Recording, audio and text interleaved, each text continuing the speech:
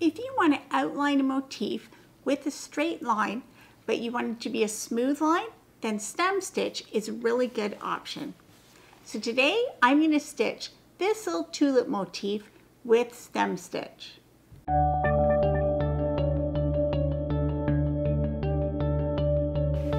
Welcome to Epida Studio.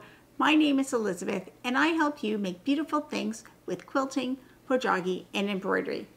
So this tulip motif lends itself to stem stitch because of the curves that are in the design.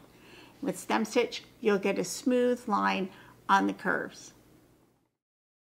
So I'm stitching the middle line of the motif first, and I begin with a kind of a back stitch. I bring my needle back part way, and then I continue to take stitches that go up and then back, overlapping the stitch that is before them.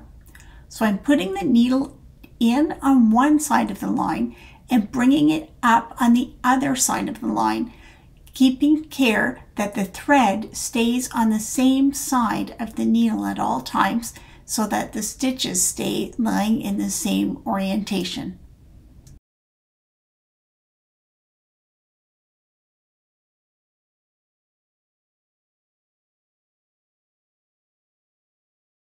When I get to the end of that line, I will just finish that off and then start another line in the same way.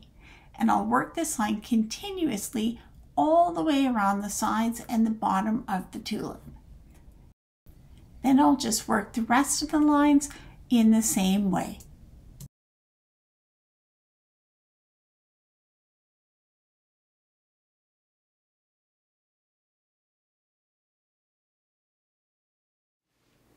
So here it is all finished, and you can see how it looks on this curved part. And when you see it side by side with the back stitch variation, you can clearly see the difference that comes from overlapping those stitches slightly. The back stitch has much more distinctive stitches, and the stem stitch gives a smoother line. So enjoy using stem stitch to stitch simple motifs, and be sure to check out my other videos where I show this motif stitched with different stitch options. For this and other embroidery tutorials and inspiration, be sure to check out ebidastudio.com.